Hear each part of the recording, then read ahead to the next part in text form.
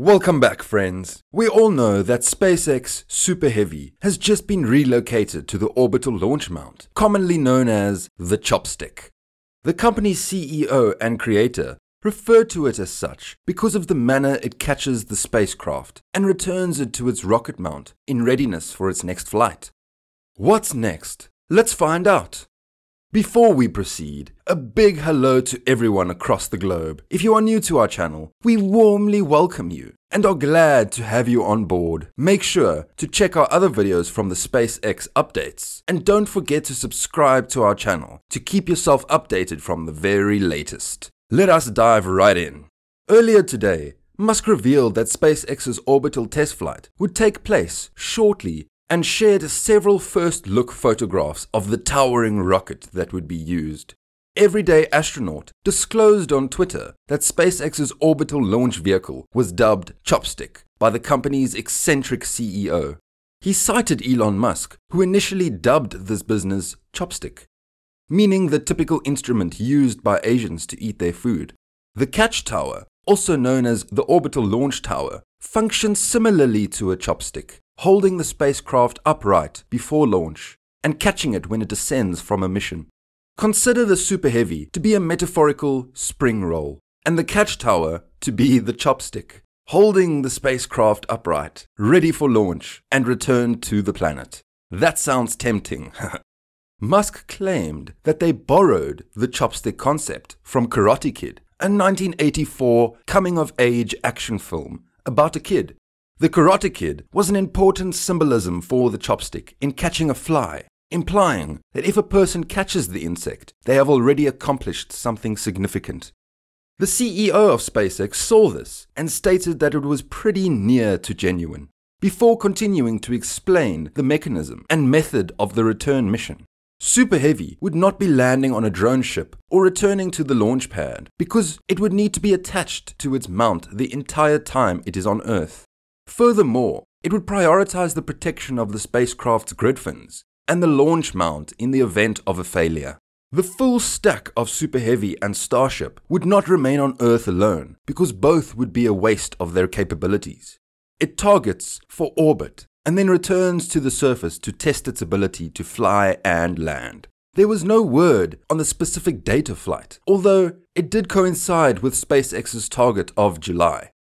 Super Heavy is the first stage of SpaceX's two-stage, totally reusable Starship system, which is being developed to transport people and cargo to Mars and other distant locations. Starship, a 165-foot-tall spacecraft, serves as the top stage.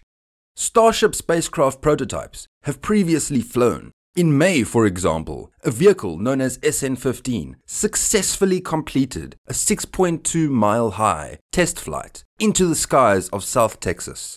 Super Heavy has yet to take to the skies, but SpaceX hopes to change that shortly.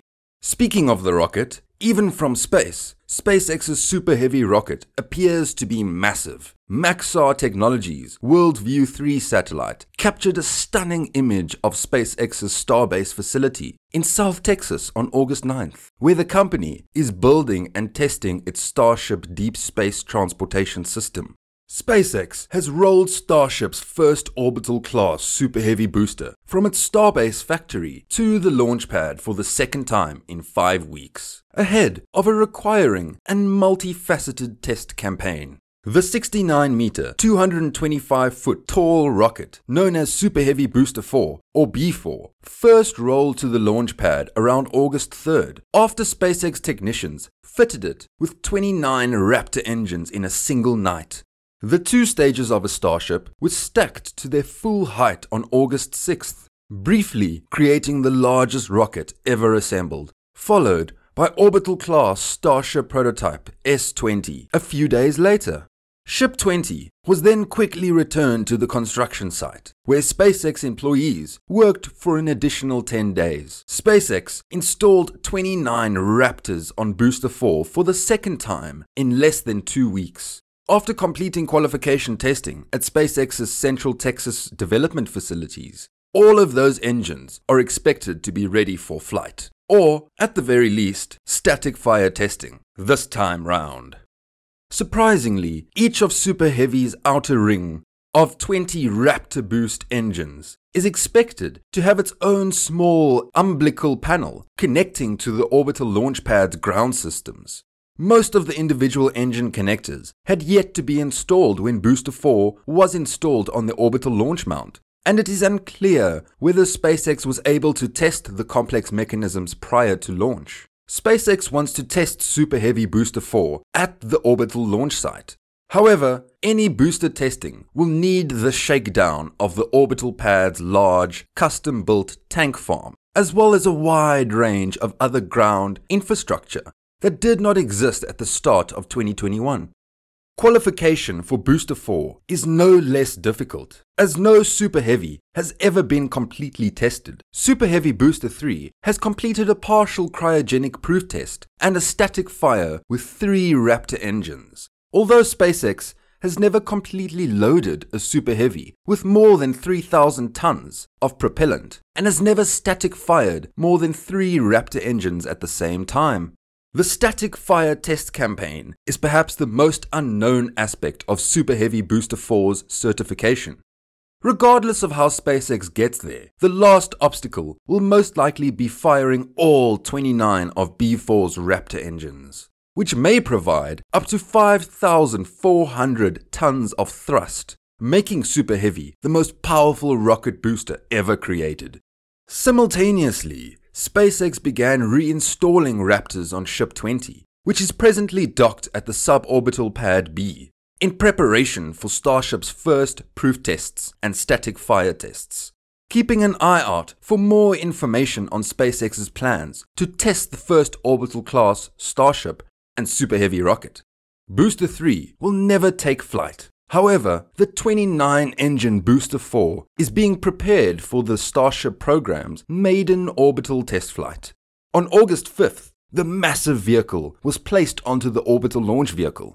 A day later, technicians assembled the tallest rocket in history.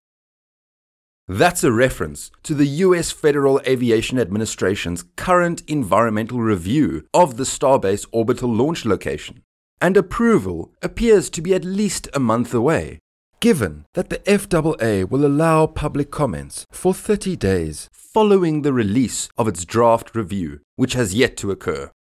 Worldview 3 was launched into orbit in August 2014 by Maxar subsidiary Digital Globe. The keen-eyed satellite can resolve objects as small as 12 inches, 31 centimeters on our planet's surface. With all this, we have come to the end of our video. Let us know your thoughts in the comment section down below. We appreciate your love and support for our channel. Thank you so much for watching. Till next time, see ya.